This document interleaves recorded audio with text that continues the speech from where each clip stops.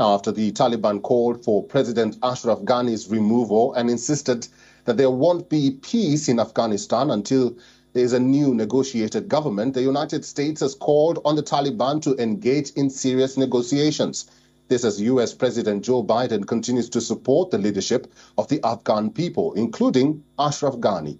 The Taliban have swiftly captured territory in recent weeks and are threatening a number of provincial capitals. A day after Taliban spokesperson Suhail Shaheen laid out the terrorist group's stance on what should come next in Afghanistan, U.S. has called on the Taliban to engage in serious negotiations to determine a political roadmap for Afghanistan's future.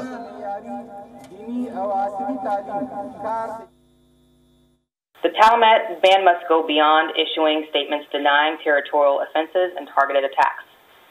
If this is truly not Taliban policy, their leadership should condemn these atrocities and violations of basic rights. They must proactively prevent their forces from carrying out these actions on the ground. We continue to call for an immediate end to ongoing violence, which is largely driven by the Taliban. We call on the Taliban to engage in serious negotiations to determine a political roadmap for Afghanistan's future that leads to a just and durable settlement.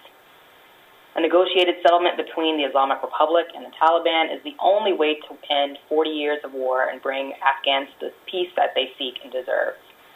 The world will not accept the imposition by force of a government in Afghanistan. Legitimacy and assistance for any Afghan government can only be possible if that government has a basic respect for human rights. During a phone conversation with his Afghan counterpart Ashraf Ghani, the U.S. president affirmed continued military support to Kabul. Afghan lawmakers have asked the United States to finalize assistance ahead of a troop withdrawal.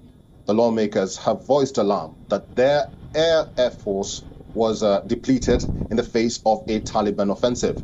An Afghan delegation has also appealed for quick action on aircraft maintenance and munitions supplies. As U.S. prepares to end military presence by the end of next month, during a phone conversation, like I said, with the Afghan lawmakers have asked the United States to finalize that assistance. The lawmakers have voiced alarm that their air force was depleted in the face of a Taliban offensive.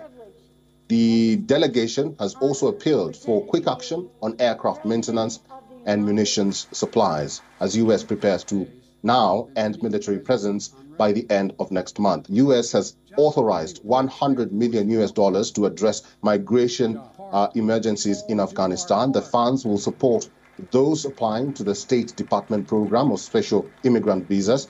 Some 20,000 Afghans who worked as interpreters have applied for evacuation. In the face of rising Taliban control, Afghanistan's National Security Advisor and State Minister for Peace called on former Pakistani Prime Minister Nawaz Sharif in London. The two sides discussed regional security and stability and even agreed policy of mutual respect and non-interference in each other's internal affairs would benefit both sides. The Afghan government has repeatedly accused Pakistan of supporting the Taliban and preventing the Afghan forces from carrying out military operations against them. The ties between the two sides have further deteriorated since the daughter of the Afghan ambassador to Pakistan was briefly kidnapped in Islamabad on July the 16th.